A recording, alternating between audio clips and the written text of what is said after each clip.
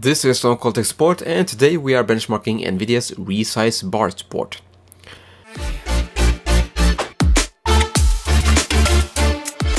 Alright, so NVIDIA went a different route than AMD with the resize bar support. With an AMD GPU, resize bar, or smart access memory, is enabled across the board. Well, with its 6000 series GPU anyway. NVIDIA, on the other hand, has chosen to enable it only in the games that benefit, or games they deem benefit from resize bar. Most of these games happen to be very popular benchmarks as well, and I'm sure that's a coincidence. But anyway, this might sound like a good idea because this way you will see a performance uplift in the games NVIDIA has whitelisted, and you won't get a performance loss in the games that perform worst with resize bar enabled. The downside is that you may lose out on some performance in games that do benefit from resize bar, but NVIDIA hasn't whitelisted yet. And there is actually already a workaround for this, but we have not used it for this round of benchmarks, so some of the games here are on the whitelist and some are not. This was done to see if NVIDIA had support for more games than they listed. And we only tested 5 games, which is not a lot, but we also tested these games on the RX 6800 with SAM enabled in another video, and we will compare the performance loss gain at the very end. But for now, let's get to the test system. The CPU used was an AMD Ryzen R5 5600X on a B550M Pro 4 motherboard from ASRock with 3600 MHz memory running with XMP timings of 1890 1936. Now, let's get into the numbers. Starting off with the Zero Corsa Competizione, here at 1080p, 1440p and 4K, we see pretty much identical performance with resize bar on or off.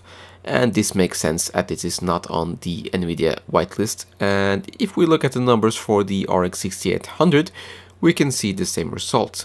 This game does not appear to benefit from resize bar. The next game is on NVIDIA's list, and it is Battlefield 5.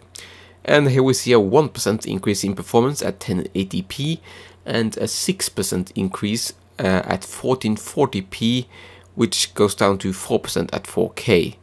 But at least we see a performance increase in this title. Also on note is that the frame times took a hit at all resolutions with resize bar enabled for some reason. Moving on to the next game, this is Cyberpunk 2077, so this game is also on NVIDIA's list of supported games, and this is with ray tracing disabled, but with ultra settings at 1080p we see a 6% increase in performance. Moving up to 1440p, that increase is down to 2%. And at 4K the performance doesn't really change noteworthy. Rainbow Six Siege is next, and this game is not on NVIDIA's whitelist, but we did see a notable performance increase with the RX 6800 with SAM enabled. With the 3070, however, there is no difference, which is a shame, because this game does seem to benefit a decent amount from resize bar support, although the performance without resize bar is plenty good enough.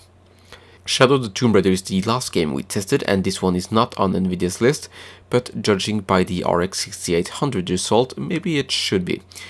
In any case, there is no performance difference here with resize bar on or off with the RTX 3070. Now let's take a look at relative performance and compare it to the RX 6800 results. With resize bar on, the 3070 gained an average of about 1% performance across the board.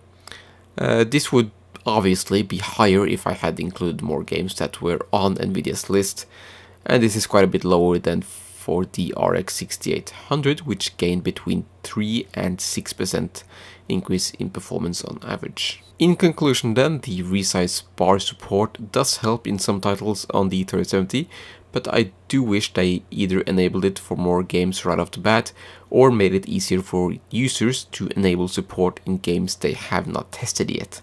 In games that NVIDIA has not tested yet. That way the owners of these GPUs, few though they may be, could enable and test performance themselves instead of relying on NVIDIA. That way the owners of these GPUs, few though they may be, could enable and test performance themselves instead of relying on NVIDIA. The inspector workaround is an option for more advanced users, but it would be nice if less advanced users had an easier way to enable or disable resize bar. And that's all from me for now. Thank you so much for watching, and farewell.